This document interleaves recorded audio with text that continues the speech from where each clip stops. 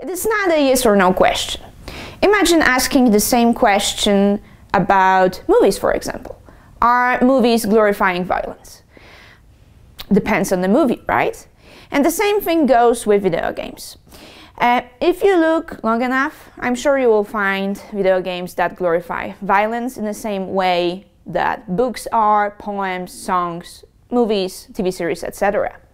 Let's think about works of propaganda that sometimes are created with that sole purpose, right?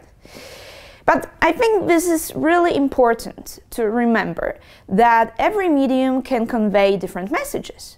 So video games can be educational, can address very serious issues such as trauma, impact of war, climate change, and video games can do that in new interactive, experiential ways.